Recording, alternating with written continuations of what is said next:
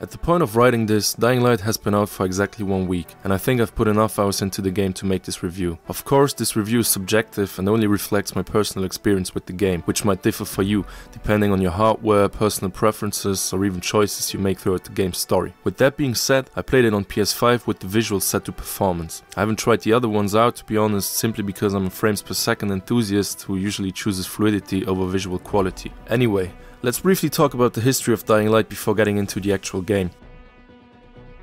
Techland, the development team of Dying Light and Dying Light 2, released a game called Dead Island in 2011 and a spin-off named Dead Island Riptide in 2013, all under the publisher Deep Silver. The games are well known in the gaming community and have found appreciation over the years, but initially Deep Silver weren't satisfied with the critical reception of the games. With them owning the franchise, they decided to hand it over to another development team and in 2014 released the now infamous Dead Island 2 trailer that almost everybody knows. Spoiler alert, the game hasn't come out yet and probably won't ever come out. So Techland decided to make their own zombie game, and we got Dying Light in 2015, which was universally way more well received than Dead Island. Now, almost exactly 7 years later, we got Dying Light 2, and I've just completed the story and a good amount of side content, so I'm ready to talk about it. By the way, there is even a hint at Dead Island in this game, which is pretty cool and you will probably only get if you've played Dead Island. But enough lore, let's get into the story of the game. I won't spoil anything as I would do in my revisiting series, so even if you haven't played the game yet and only want to know my opinion about it, just lay back and enjoy as you won't have to worry about skipping anything. I thought the story was pretty well written and makes you want to continue playing to find out what happens next, and I really appreciated that the choices you make actually matter all the way to the end, which is kinda rare these days. Obviously, if you can make choices, there are going to be multiple different endings, which is cool, but in my opinion, most of the actual endings are rather unsatisfying, which, to be fair, is probably on purpose in this type of depressing game, and it's at least a better option than just painting everything in the story either black or white. It's a great story all the way through. There are some good, surprising plot twists, but on the other hand, the story is sometimes stretched out just to feel longer. For example, you have a straightforward goal which logically should be easily achievable, but then you suddenly have to help someone do something completely random before you can actually continue your mission, and this kind of stuff happens way too often for my taste. Sometimes plot points are also illogical and frustrating just to get a point across or make the player feel a certain way, which I'm not a fan of. The characters are a very strong point of this game though. Almost every major character feels unique and well written, which is matched by the good voice acting, and actually makes you build a relationship with them, which you have control over to some extent, and makes you think twice about your actions and decisions. As to not spoil anything for new players, I'm going to end the story segment of this video at this point and talk about the content of the game. So what does Dying Light 2 have to offer besides the main story?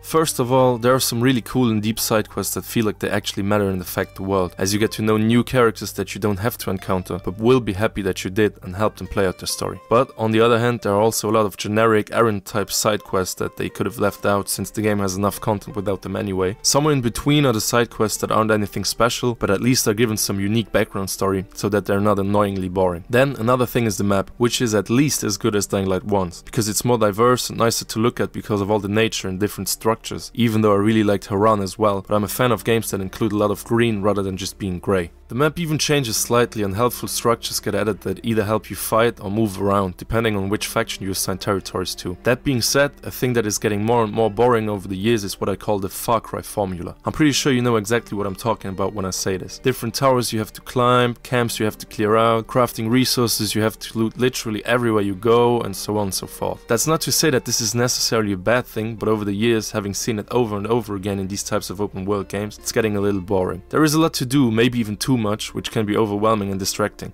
But that might just be the goal here, I don't know. Then comes the biggest downgrade in my opinion, nighttime. Nighttime was a lot scarier in the first game and I rarely even went outside at night. In this one it's pretty easy to avoid strong infected and volatiles because they changed the system around and yeah, just doesn't feel threatening anymore as long as you stay on rooftops and move around fast enough. Now the infected will only really chase you if you're spotted by a so-called howler, which happened to me only once outside of the story. But on the upside, there is more to explore at night than in the first game. I won't go into too much detail at this point, so let's get to one of the most important parts of this and maybe any game, the gameplay.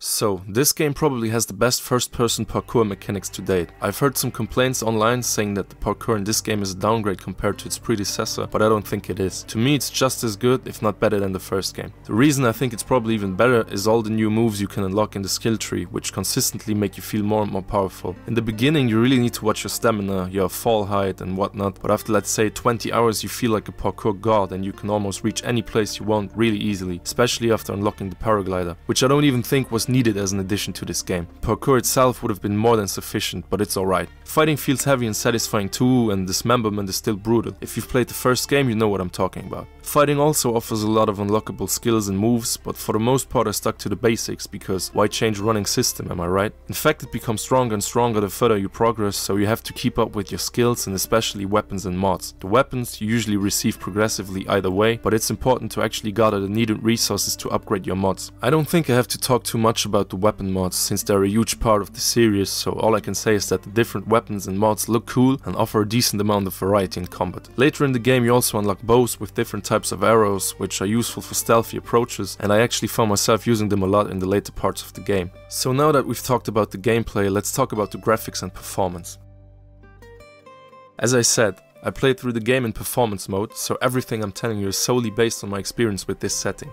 The environment and lighting are beautiful, and the day and night changes look really good. Character models look decent, but nothing you haven't seen before. Playing this game the first week of release, obviously there were also some problems. Sometimes there was this black screen stutter where the image randomly cut out for a couple milliseconds, mostly during cutscenes and dialogues. Then I also had a few bugs that hopefully will be fixed soon. For example, an NPC was in an area that he wasn't supposed to be in, which broke the immersion. A zombie that I had to kill to open a door spawned behind the door, and I couldn't reach it, so I had to reload the level by going to sleep and coming back. The same two NPC models standing next to each other, and some other visual bugs like this floating NPC. I've seen online that other people had more severe bugs, but I fortunately got lucky and I didn't experience anything game breaking or any crashes. Another good thing is that there are no actual loading times when entering or exiting buildings, which is pretty much an expected standard with current gen games, but nice anyway.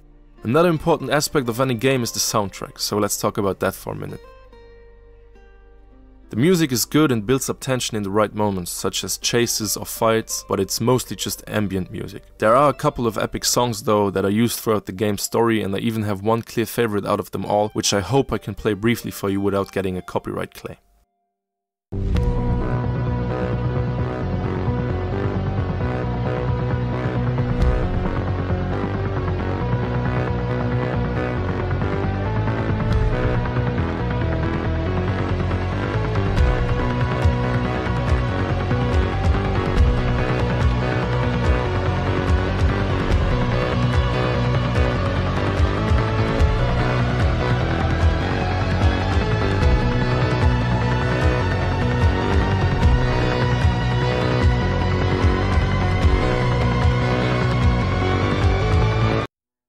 As for the rating, some clear improvements have been made over the first game, in my opinion, as with all the new parkour skills you can unlock, and to me this was also finally a AAA release in the last couple of years that wasn't disappointing, and it's probably my favorite first-person game since Metro Exodus. But as I said, this game also has its flaws, like some disappointing plot points and a couple of bugs, so all I can give it in its current state is a 7.5 out of 10. If the bugs get fixed, this is easily an 8 out of 10 to me. But either way, I still recommend you to play it, maybe just wait a couple more weeks until the bugs are fixed and make up your own mind about it. To me, this is an above average game and in no way disappointing. You can have a lot of fun with it, and that's what's most important to me. So, as I said in the beginning of this video, this was purely my subjective opinion about Dying Light 2.